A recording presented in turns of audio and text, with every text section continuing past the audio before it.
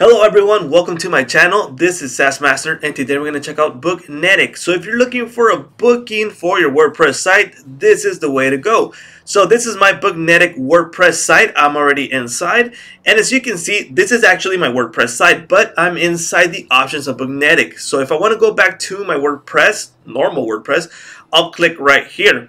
So there's a whole bunch of options about Booknetic that we're going to go through in a bit, but I want to show you the main things about Booknetic. So these are the core features about Booknetic, and we're going to go through them really quick because I want to show you what it's capable of. So first off, it has Google Calendar two-way sync. That means it's synced to my calendar. That means the two-way. So if someone books on my site, it's going to agenda it on my calendar, on my Google Calendar, everywhere that I have it, on my phone, on my computer, just Google Calendar, right? But if I do a personal booking or I set a date on my Google Calendar, it's also going to eliminate it from my Booknetic, so people won't be able to schedule in that date. So that's pretty cool, right? Next thing it has is WooCommerce payment methods. So you can use your normal pay, you can add like PayPal that it has right here and Stripe, but you can also use your WooCommerce payment methods. So with WooCommerce, you got all the available options with payments, so that's pretty cool. Insightful dashboard like the one you saw right now, so it's not like that normal ugly WordPress type of options. It actually takes you to its own dashboard. Multiple locations, so you can add multiple locations. Manageable calendar, multi-level categories, PayPal and Stripe, most intuitive steps, customizable design, so you can change colors and look of the booking one.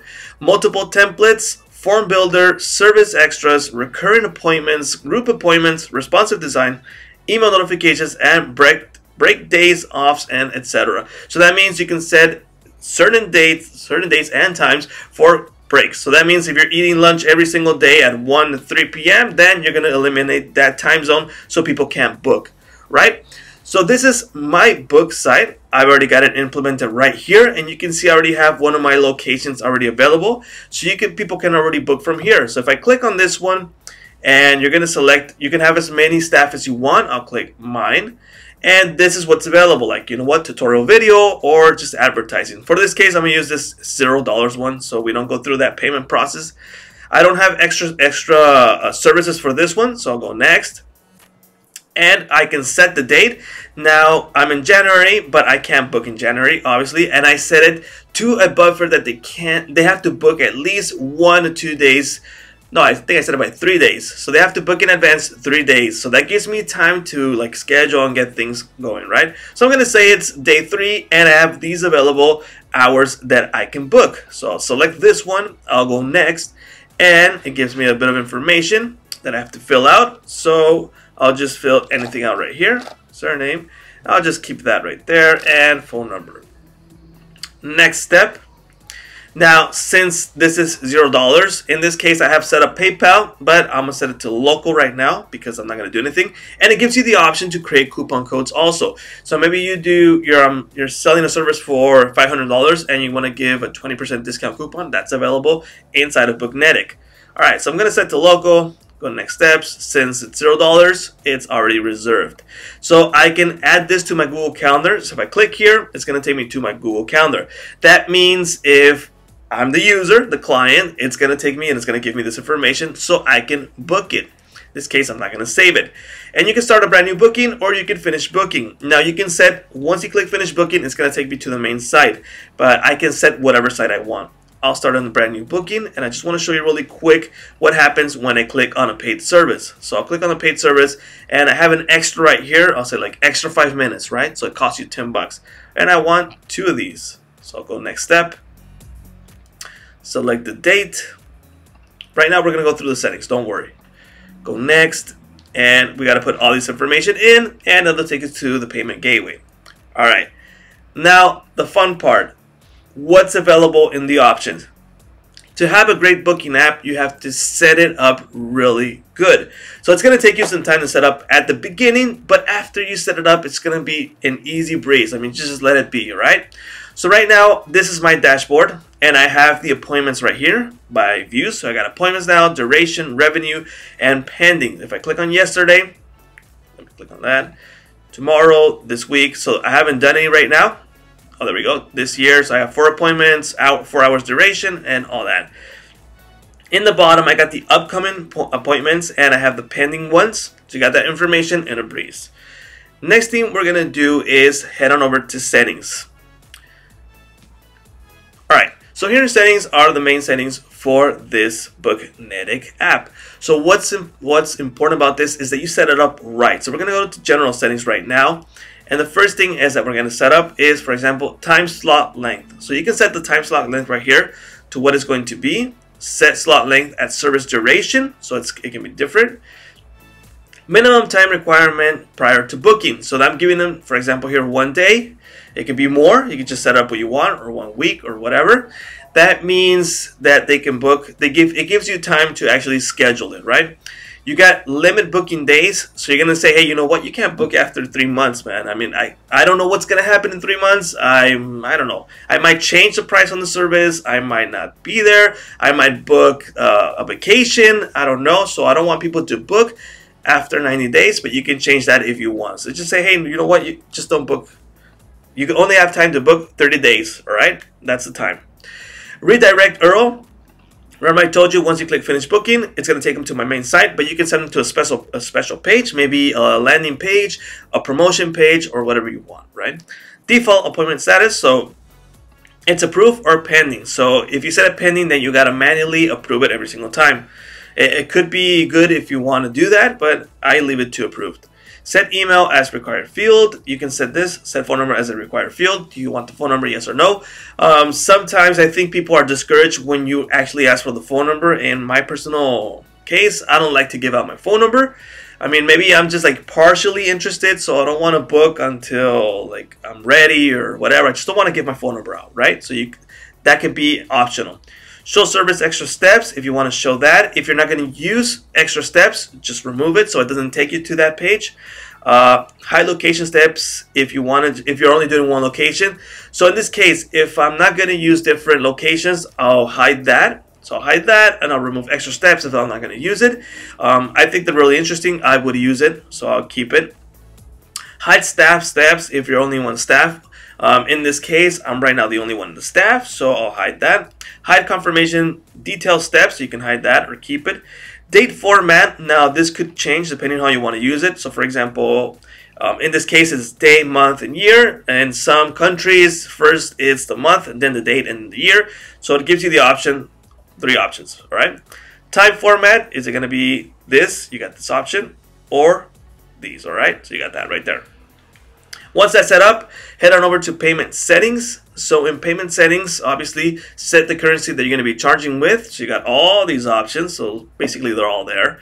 Currency format, price number format, price number decimals. Local payment is, for example, you saw that I have available local payment. If you're only going to do like virtual things and you're not going to have anyone physically like visit your store or something like that, then you remove local payment. High payment methods and section if you want. Customer can pay full amount. Can pay, yeah. You could be like 50% or all of it. And in this case, you set up PayPal and Stripe. You set the APIs there. I'm not going to open it because I don't want you to have my API information. All right. Enable WooCommerce payment gateway. So if you have available WooCommerce installed on your WordPress site, that means you can use the WooCommerce gateway. Right now I had it disabled, that's why it didn't show. But if you want to use WooCommerce gateway, that's the way to go. So for example, I'm in Mexico, and in Mexico there's a payment gateway that's called Mercado Pago, and if I can use that through this WooCommerce. So that's pretty cool. Company details. Obviously, SaaS Master, if you want to set an address, phone, website, you can set that there. Business hours. Super important that you set this up, right? Because it's all going to be based on this. So you got every single day of the week. So you got Monday, Tuesday, Wednesday, Thursday, and all that, so on and so forth. So you got the date where you want to start it at, right? So I'm going to start off at 10 a.m., right? And I want it to stop, that's okay, 6 p.m., right? I don't want it to book at 7, 8. You know what? I might go out to dinner. I might have a date or whatever. That's the most you can do. Or maybe you think, you know what, if someone books at 6 p.m., it could go longer in that meeting. It could take, you know what, the meeting's for an hour, but it can go a little bit longer, 2 hours, 3 hours, you don't know. So maybe I want to set it, you know what, 1 p.m. is the max you could do, right? You can set breaks from 2 to 3 p.m. Maybe that's the hour I eat lunch, so I'll set that up. You can add another break if you want. And you got all these dates. So for example, Saturday and Sunday, you can't book. So it's a add day off. So you can't even book those days. All that is set up really quick. All right. What else do we have? Holidays. The reason I'm showing you all this is because, in a sense, knowing what the settings are is, you know, the capability of Booknetic, of how powerful it is. So you got the options available here. All right, holidays. You can just select the holidays that you want to add or remove, and that means they can't book those days. So for example, you want to book, like, you know what, Thanksgiving Day, Christmas, New Year, and all those. You set all those up so they can't even book those days. Email settings is where you're going to receive the email. Obviously, you want to set it to the WordPress email, or you want to set up your own SMTP email. Easy, right? Google Calendar, that's where you set it up. You set your API. Obviously, I'm not going to open it. I don't want you to have my API. Sorry, guys. SMS settings. If you want to add your SMS setting right here, that means you can also set for people to get the SMS, and also you get the SMS. All right, now let's head on over to the good part. First thing I recommend is that you head on over to staff. Add your staff members first, right? Let's wait for that. Okay, here's my staff members. You can add a brand new one right here. So these staff members are going to be pulled from the WordPress users. So create as many as you need. Full name, email, phone, image, location, and node. Weekly schedule. So these guys are going to configure to the timesheet that I have. Special days for this guy. So let's just say this guy, you know what, he's not working these days, so you can add those days. The holidays, or for example, if you want to configure it to a specific timesheet that's not based on the one you have. So let's just say, you know what, I hired a guy that he only works Monday to Thursday, yeah. So I set those days and I removed the other ones, right? So it could be individual dates for that. Once you set up the staff, I recommend that you head on over to services. So for that. So in services, you got a nice like waterfall type of organization right here. So you start off by categories. In this case, I have two categories. So it's video requests and get deal listed, because that's what my site is based on. And I'll be making this whole more complex than it looks right now. This is just the basic settings for me. And there's a tutorial video that you saw right now, the example, and there's the advertising one that you saw also. You can add more just by clicking here, and what's going to happen is that you can set the service name. You can set it to the category. In this case, I clicked it on this one, so it's going to be the video request. You can set an image for that. Price, what's going to be the deposit, 100% or 50%. The duration of this, the time slot length, the buffer time before and the buffer time after. That means, for example, I'm booking now and I have available from 10 a.m. to 5 p.m., right? But if someone schedules at 1 p.m., if I set the buffer that they can't schedule any like 1 hour before, that means it's going to remove that hour. So let's just give me an example, right? So 1 hour right here, and also 1 hour after. So if someone books at 1 p.m., it's going to remove the time from 12 to 1 p.m. And it's going to remove the time from 1 hour. It's gonna start at 1 a.m. and it's going to finish at 2 a.m. if I set it 1 hour. And it's also going to remove from 2 p.m. to 3 p.m. I hope I got that right. Just understand, it's going to remove those buffers because that's what I said. Is it going to be recurring? Yes or no?